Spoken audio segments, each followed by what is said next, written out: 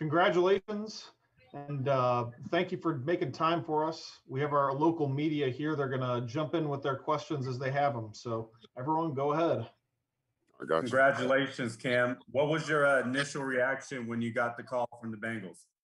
Oh man, it's just exciting, man. It's a blessing to be in this situation. I'm just blessed to get picked up, man. Just a bunch of emotion. Did you have any pre-draft talks with the team? I know you went down to the Senior Bowl and won defensive MVP. Yes, sir. I talked to Coach Duff a bunch of times. I think we talked about 2 or 3 times after the Senior Bowl. We stayed in contact throughout the whole process.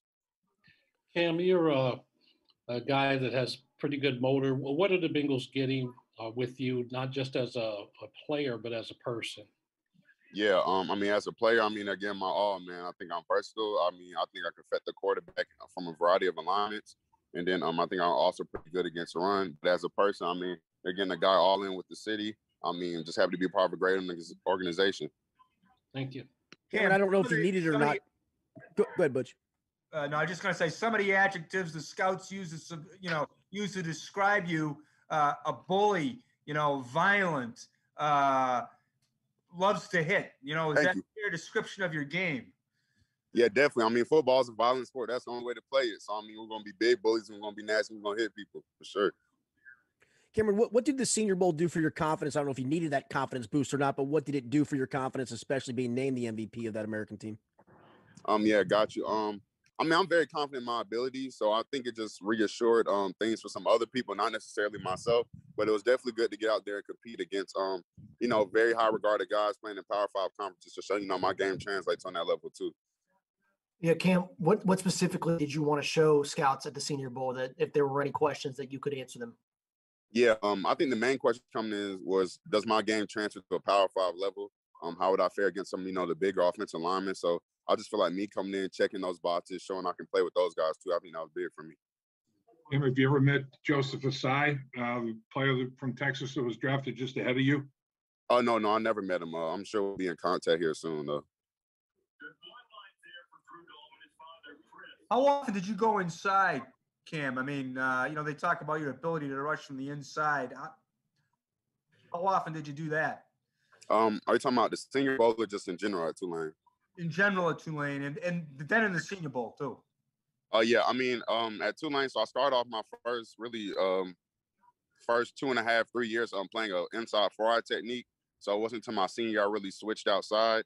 But at the Senior Bowl, I mean, they kind of moved me up and down the line.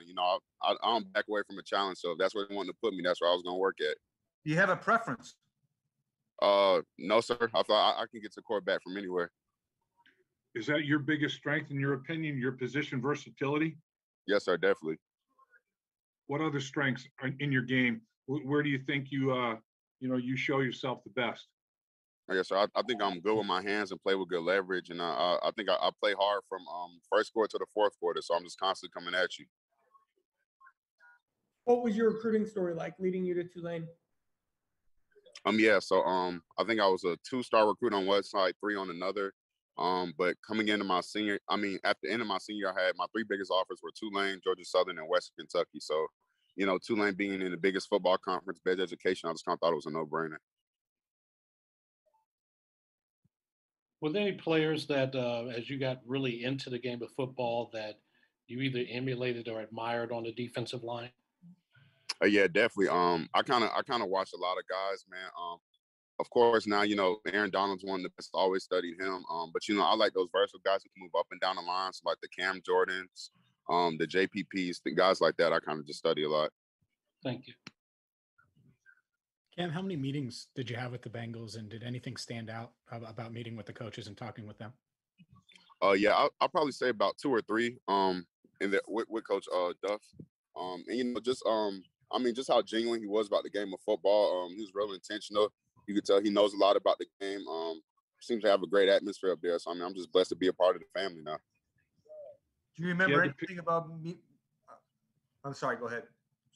I was just going to say, if you had to pick something that you need to work on in terms of your game, you talked about your strength. Is there anything, when you give an honest evaluation, you think you need to work on most?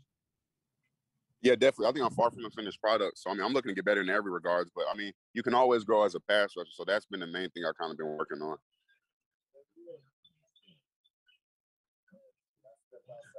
It seems like your eyes have lit up every time there's been a mention of Coach Duffner. Did you two make a connection in those various meetings?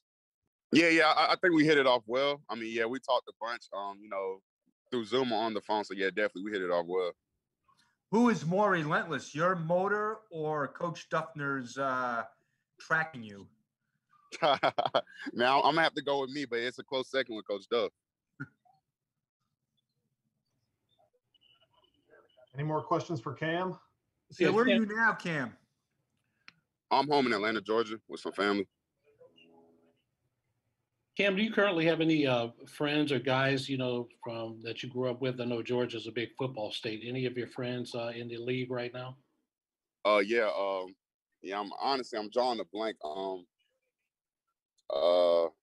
There's a lot of guys in this class coming up that I kind of grew up with, and from being at Tulane too. Darnell Mooney, he went with the Bears, so that's probably one of the closest people I am with guys in the league. From a schematic standpoint, in your conversations with Coach Duff, do some of the things you did at Tulane transfer to what the Bengals are going to ask you to do in the National Football League, or is there going to be a big learning curve? I think some of the things are going to translate. Coach Duff talked about, doing some of the same things I did this year, whether it's maybe dropping a little bit rushing from various techniques. So I think a lot of the things I did this year are transferred over. You've gone from 2 or 3 star recruit to NFL draft pick. What does that rise mean to you? Man, it means everything, man. There's been a lot of long, hard days, hard hours put in, on and off the field. It's a blessing to be here, but I mean, it's just the beginning. I got my head back down. I'm working for more. Cam, mom and dad, obviously parents are just as excited. Talk about the anxiety of just waiting to hear their son's name called. Yeah, hats off to them, man. They did a great job raising me. It's just as much their accomplishment as mine. So they were sitting with there waiting with me, and doing all that. So I'm happy for them, because they did a great job raising me. Thank you. Any more questions? All right, Cam, thanks for your time. We'll let you go, and congratulations again. We'll talk soon. All right, got you. Appreciate y'all. Thank you. Thanks, Cam. Thank you.